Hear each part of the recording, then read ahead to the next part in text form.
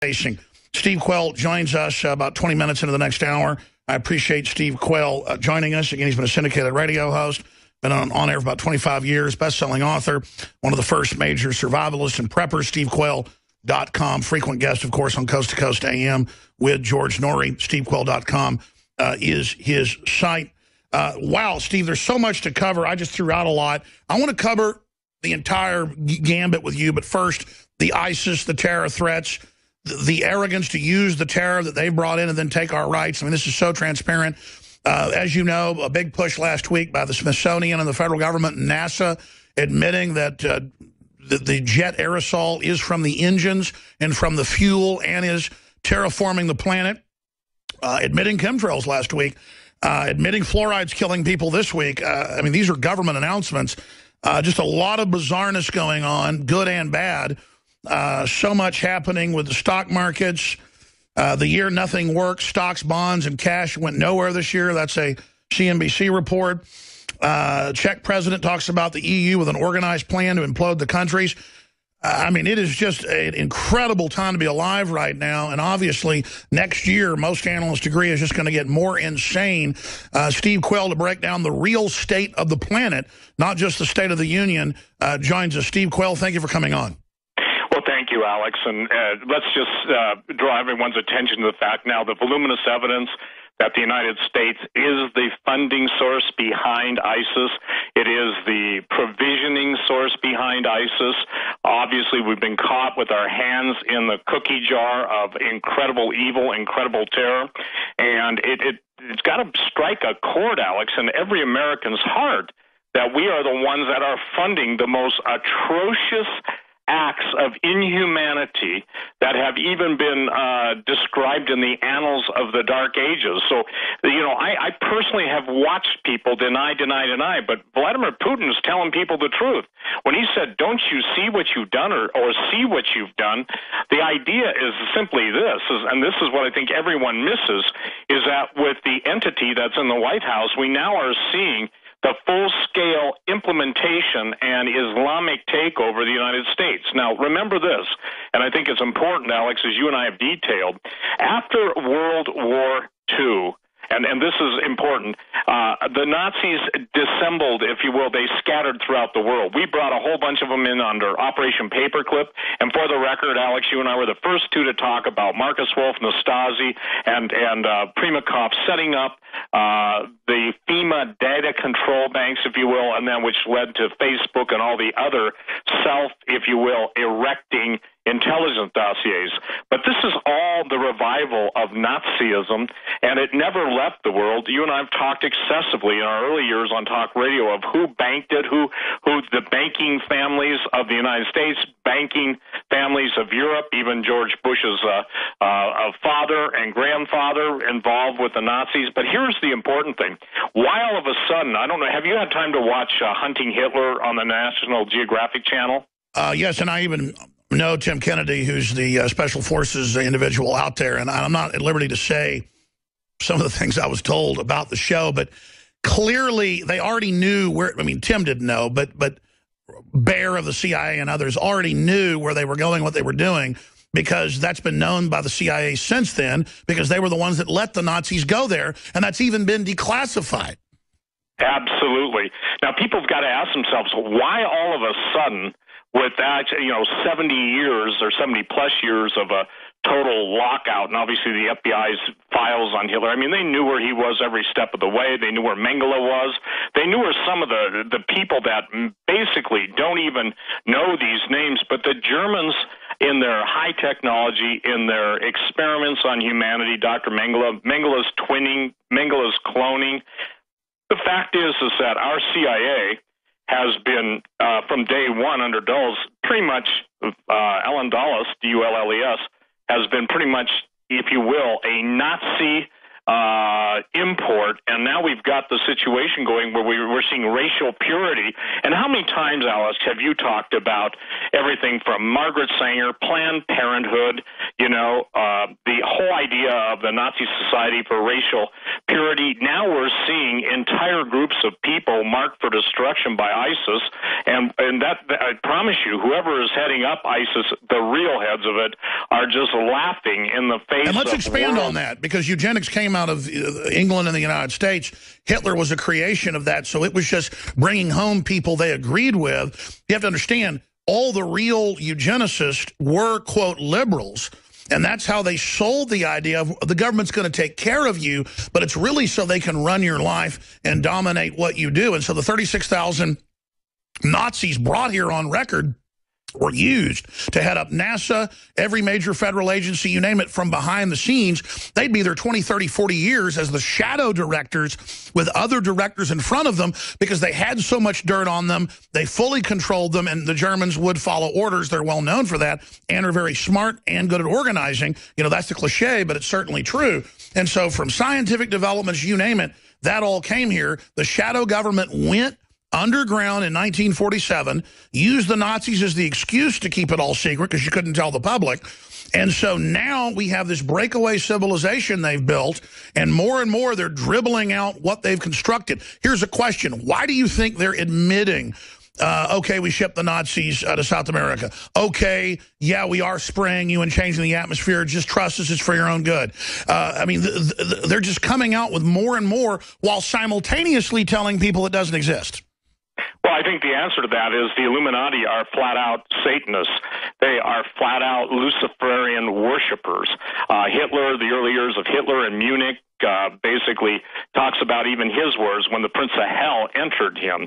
Everybody surrounding Hitler was in an occult, if you will, the higher-ups in the SS, which, by the way, stood for Black Sun, Schwarzensohn, and forgive my German, but the point being... By the way, that's all been admitted. That was in the British wartime secret reports. They would get in the SS castle and try to channel the devil into Hitler, and they had the black magic Tibetan monks there. I mean, they were whacked out of their minds. They would cut SS officers' heads off and try to portend the future looking into their eyes. Well, I think that the idea of now it breaking, let me share this. If people understood the sophistication of human cloning and twinning back even in 1946-47 when Mengele was both in Argentina, Brazil, and every place else around the globe, if people would study this history, you've got to understand, they who control history control the future.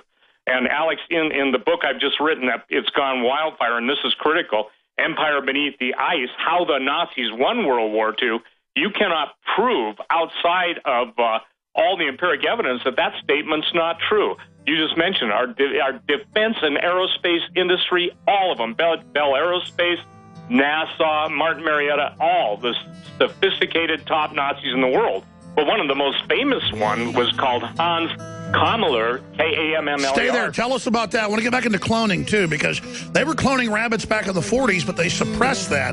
They're cloning everything, folks. Again, advanced technology. Stay with us. Coming up when we start the next hour, I'm going to open the phones up if you've got questions or comments for myself or Steve Quayle about anything that's happening in the world, whether it's Donald Trump or ISIS being openly run by the criminals that have hijacked our government, the economy. Whatever the case is you'd like to discuss, we'd like to hear from you. The toll-free number to join us is 800. I may even go to calls next segment. 800-259-9231. 800-259-9231. Steve Quayle is our guest. He's multi-time best-selling author. His newest book is Empire Beneath the Ice. We'll have him back on another occasion to just get into that specifics. You can find out more at stevequayle.com. Now, before I go any further, we are funded by TV viewers and radio listeners that want hardcore information out there and believe in what we're doing, or who just believe in folks that promote the First Amendment. We're here to defend the First Amendment. It's under attack, not just the Second Amendment. I have news on that as well. Very serious gun restrictions being attempted through legislation in Congress now and at the state level, and also extrajudicially by suing gun manufacturers. So the next big offensive on our guns is here, folks. The alarm is being raised. But I noticed I was looking at statistics, and I've got Wall Street Journal articles, you name it here. Government grabs unused gift cards, billions a year, unused. Billions in gift cards go unspent. Again, Wall Street Journal. And I was thinking, why don't we just say 15% off with anybody using a gift card when you go to InfoWarsStore.com? And by the way, folks, they're all just basically credit cards, so it doesn't matter. Everyone can get the 15% off. That's really what it is. It's a store-wide sale for 15%, and we're going to run it. That's on top of a bunch of specials that are running. 15% off store-wide. But in an attempt to get people to actually dig through stuff and use that old card before it stops working, usually in about a year, year and a half, the government just takes the money. Legally, the companies aren't allowed to do it. Why not use those gift cards? Why not dig through there and then get Survival Shield X2, the good halogen that blocks the bad halogens and has done so much for my health, and you've heard the rave reviews? Why not get some Super Male Vitality? Why not get some Oxy powder and flush out your intestines? Why not? I mean, these are really the very best products that we could come up with. Non-GMO heirloom seeds, the widest selection you'll find anywhere. We set out to carry all the major quality brands and then have the lowest prices. InfoWarsStore.com. Now's the time to get ready for that spring garden. You got to get ready months before. And you support the broadcast. Hundreds and hundreds of great items. By the way, there are a few of the Hillary for Prison shirts left. It is limited edition. We're not making it anymore. A few sizes are left of those limited edition. I wish I wouldn't have said it was limited edition because it's such a hot shirt now, and there's this effect where all these beautiful ladies are out on the campaign trail for Donald Trump wearing the shirt. That trend started when Biggs went to Dallas wearing one and it got a bunch of attention. So now there's all these different Trump babes. And in fact, I think you guys could just look it up. Trump babe in Michigan wearing the shirt. There's a great photo of that. More and more of that's happening. A lot of stuff at InfoWarsStore.com or InfoWarsLife.com, and your purchases make it all possible. Also, we're running this through to the first of the year. 6 months free to the InfoWars Nightly News.